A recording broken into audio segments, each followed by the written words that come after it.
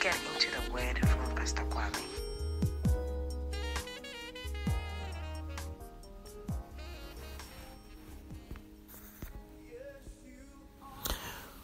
Praise be to God. The Bible says we serve a dependable God. Amen. He is reliable. He is dependable. He is consistent.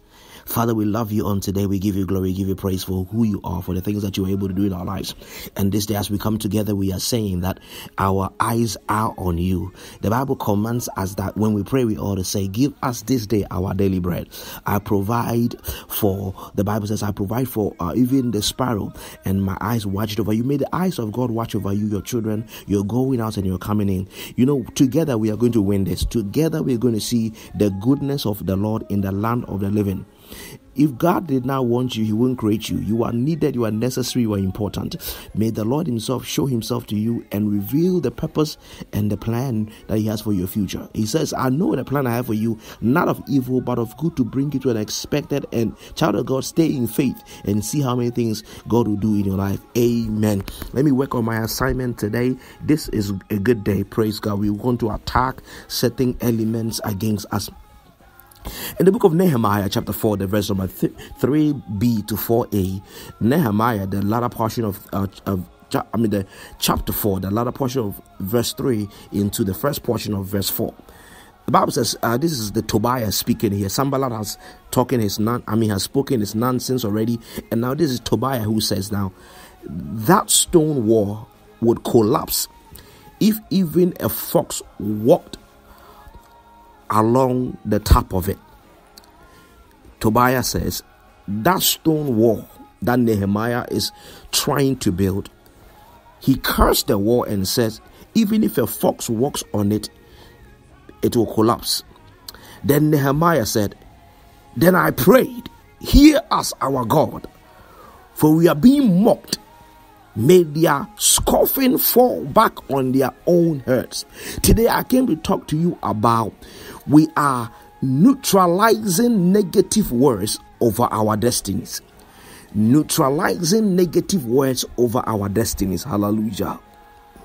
I came to talk to you about the need to cancel certain declarations and decrees that has been spoken against your children, spoken against your life, spoken against the things that you are doing. Now, here is how we set up the stage for what God wants you to hear today. Now, Nehemiah, if you are aware of biblical characters, Nehemiah is not your usual guy. He's a unique leader.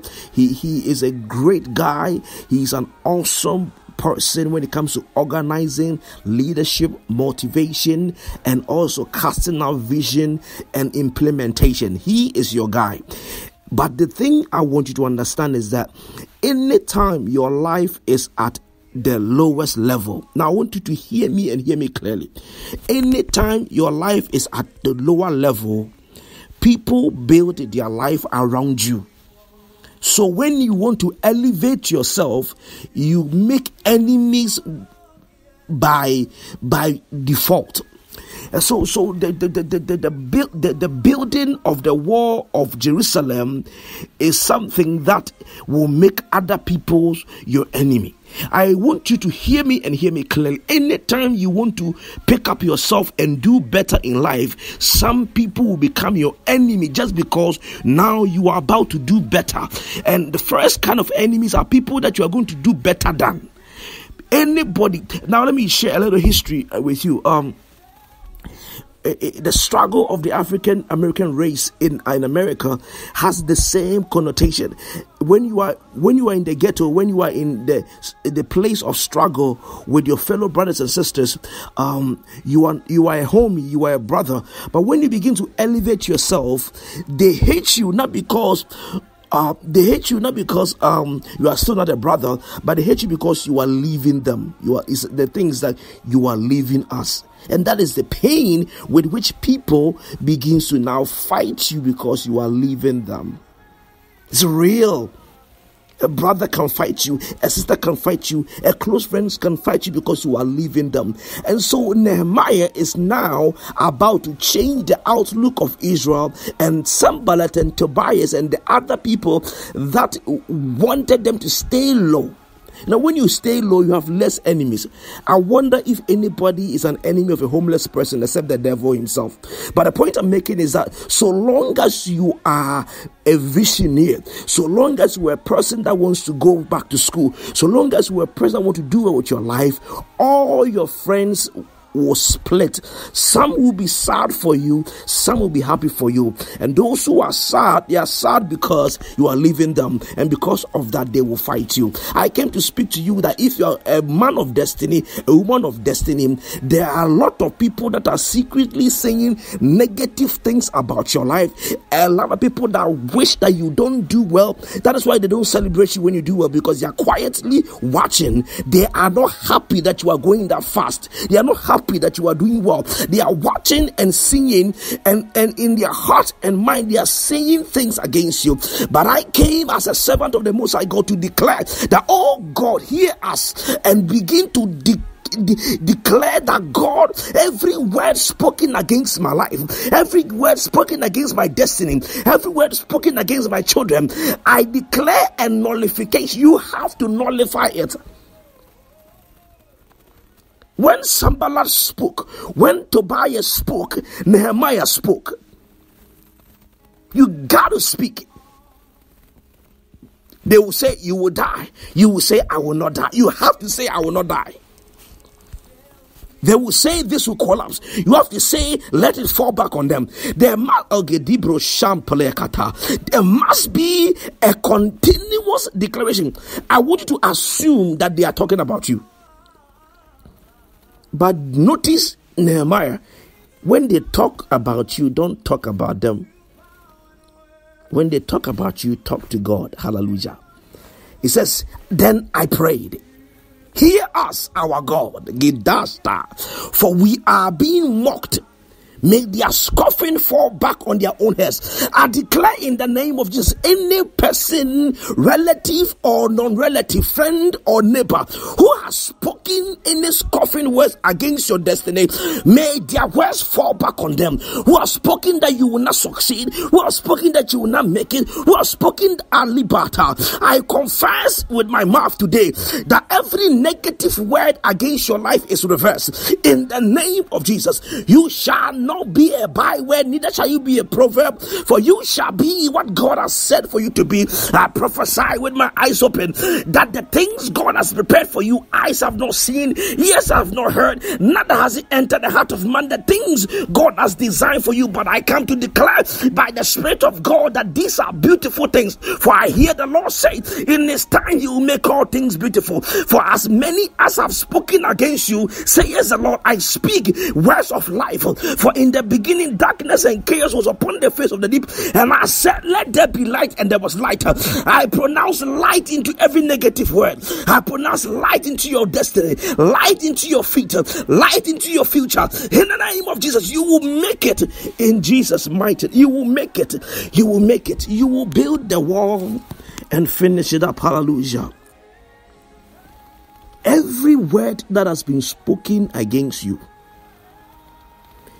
whether you were guilty or you were not guilty, today on this Wednesday, we reverse it in Jesus' mighty name. Anything that has been said, oh, they have said a lot, trust me. They have said a lot. Oh, but the Bible says, oh God, turn the counsel of Ahithophel into foolishness. Oh God, turn their words into foolishness. Anything they have said in secret, today we expose it in the name of Jesus. I pray for you. I don't know what they have said. I don't know what they have said, but let me begin to declare this over your life. Some of us, they have said that we will forever be vagabonds. Some of us, they have said we will forever be loose and give our bodies to just anybody. You know something? Let me get deeper. Sometimes they make up stories about us and they speak it with their mouth. What this verse is teaching is that whatever comes out of the mouth must be something that hangs in the air, and it hangs in the air, and the enemy takes it and he uses it, because words are seeds. He uses it to plant things in our lives. Sometimes even the world, who understands nothing about spirituality, there's a psychological word called self-fulfilling prophecy. That means that anything that you voice over and over again, they think and they know that it happens. I declare that some of us, there has been a label of divine negativity that has been put against our lives, and these labels are making argument against our lives. In the supernatural name of Jesus Christ, I declare a new label, a label of righteousness, peace, joy in the Holy Ghost, and I place upon your life in the name of Jesus. Arise and shine in the name of Jesus, for thy light has come, and the glory of Elohim is risen upon you. I speak that you shall not be a lazy person. I speak that you shall not be a weak person. I speak that you shall have stamina. You shall have the power to finish. The power to finish. In the name of Jesus, I pray. Whatever they have said about you, I unsay it for you. I nullify it for you. Your church will not collapse. Your marriage will not collapse. Your children will not collapse. Your life will not collapse. In Jesus' mighty name.